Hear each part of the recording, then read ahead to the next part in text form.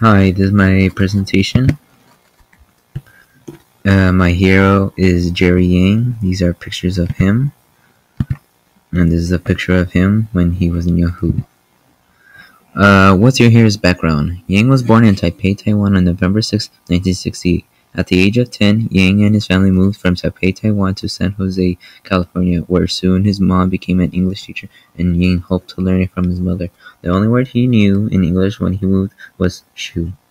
3 years later, he became fluent with the language and soon was placed in an advanced placement English class. Later in his years, Yang went to Stanford University, where he got a Bachelor in Science and a Master in Electrical Engineering.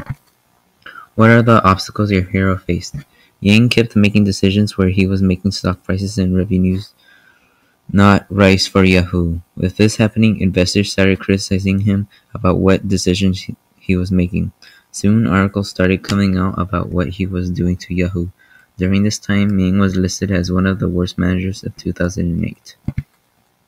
What is the impact that your hero faced? Mr. Yang founded Yahoo and founded a venture capital called AME Cloud Ventures.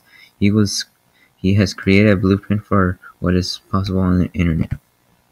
What is the legacy of your hero? In February, Yang and his wife gave $75 million to Stanford University and another $50 million to building a multidisciplinary research, teaching, and lab building designed with sustainable architectural principles. How does my deliverable illustrate the life of my hero?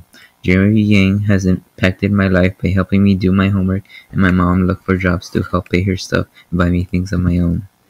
What have I learned about the qualifications to be a hero? I learned that to be a hero, you need to be confident and be worthy enough to work hard and have people follow you and trust you. That's what Jerry Yang had during his life, and well, look at him now. Thanks for watching.